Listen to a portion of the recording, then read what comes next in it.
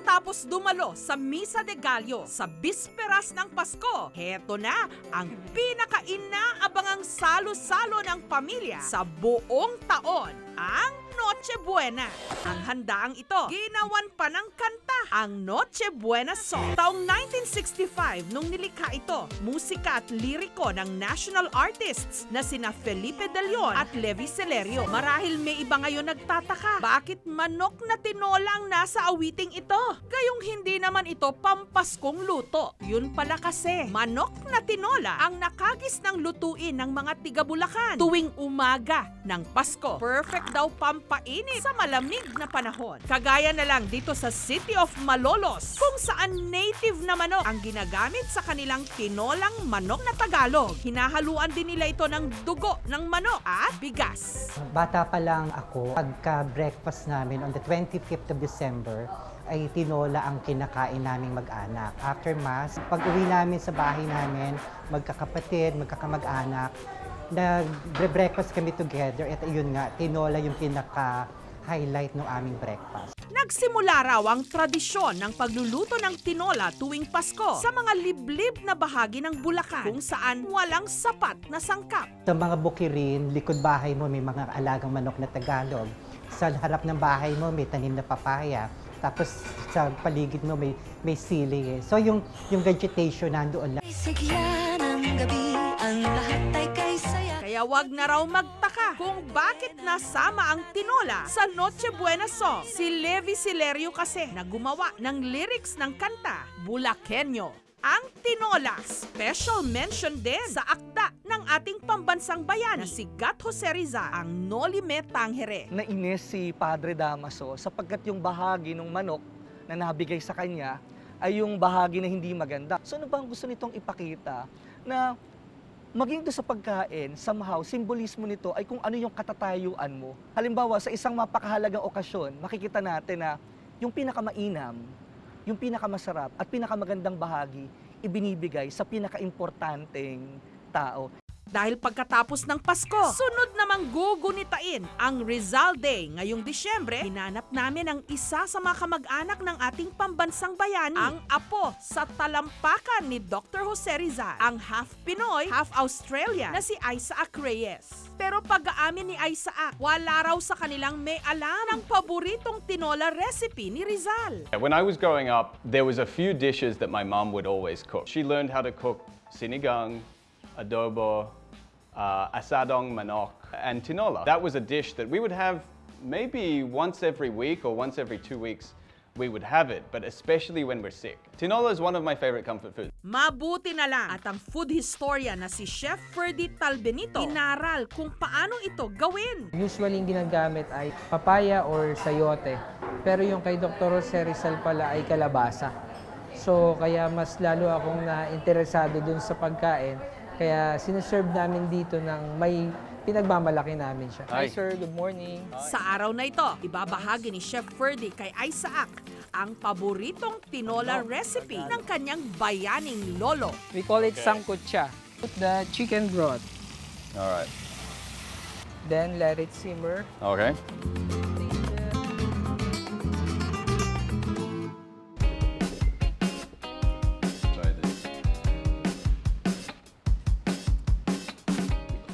Moisture from the soup, so it's not dry at all, and it's just very, very tasty. Well done, Chef Ferdy. Isa pang hindi mawawala tuwing Noche Buena, ang queso de bola. Pero sa halip na ipalaman, panghalo sa kaldereta. Ang specialty ng ama ni Meg, queso de bolang kaldereta. Tinuro kasi ng tatay ko sa akin yan eh. Marunong na ako magluto talaga. Dahil yun ang special dish na niluluto niya. Mas lalong nabubuo yung lasa ng baka dahil ang queso de bola is made from milk. Ni-age yan, nagkakaroon ng parang unique taste. Sa pagluluto nito, imbes na pakuluan ang karne ng baka, pinagugulong ito sa pinaghalo-halong harina, paminta at asin at saka piprituhin.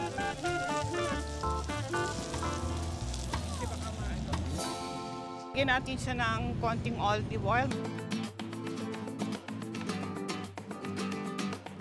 At bilang pambalanse sa asim, hinahaluan ang sauce ng ginadgad na queso de bola. caldereta with queso de bola. Malinamnam tsaka medyo maalat-alat. Kakaiba siya kasi meron ako nalalasahang cheese. Ngunit ito ang kesong Pinoy na paborito rin tuwing Pasko. Gawa sa gatas ng kalabaw, kesong puti.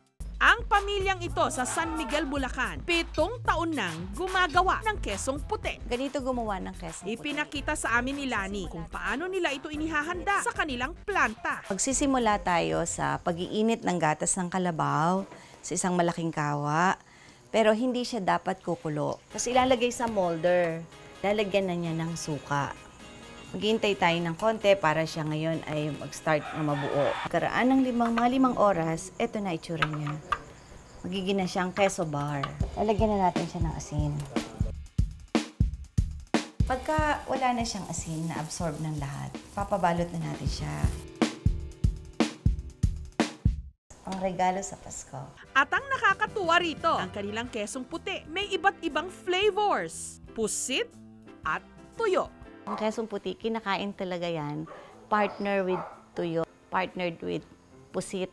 Kaya naisip namin, lagyan siya ng konting tuyo. Tutuwa sila kasi kinakain yung kesong puti all-in-one na. Ang Noche Buena naman ng mga tiga-Kalasyaw sa Pangasinan, mas pina-espesyal ng mga bilog at makukulay nila puto Kalasyaw. At para mas isulong pa ang pangunahing produkto ng kanilang probinsya, magtatangka silang gumawa ngayon ng giant rice cake mosaic gamit ang humigit kumulang 300,000 na piraso ng puto Kalasyaw. Wow!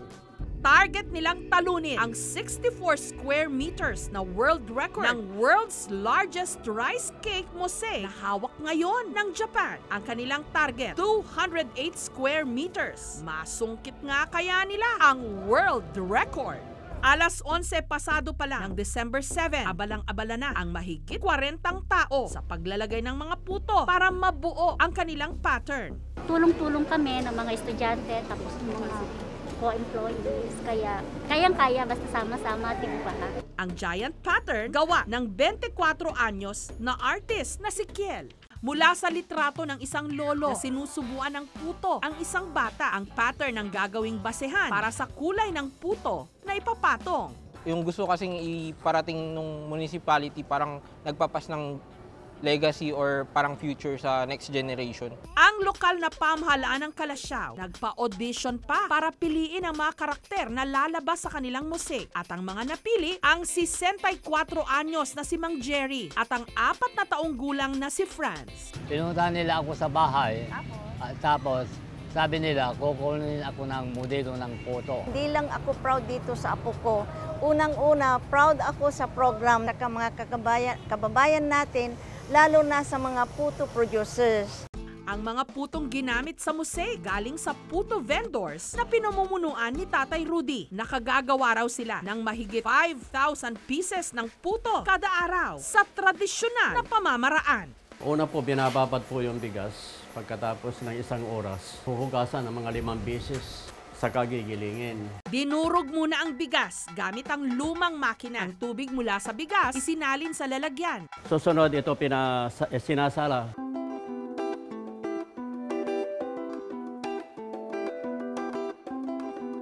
At in-steam ng 20 minutes hanggang maging puto.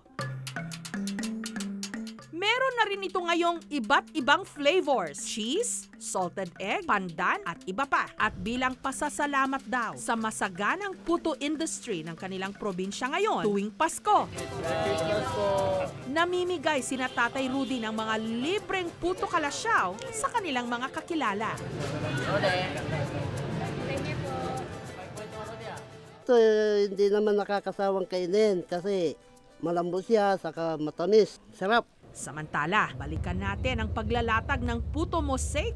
Sir, ano po yung problema ninyo? Yung problema kasi yung sa mga edges niya na nahuhulog madalas. Bawal din kasing lagyan ng acrylic or glass na pangharang. Dapat dikit-dikit talaga yung mga puto pag susukatin. Matapos ang maghapong pangangarir sa kanilang entry, bandang alas 5 ng hapon, sinimulan na ang programa. At maya-maya pa, ipinakita na ang pinaghirapan nila, giant mosaic.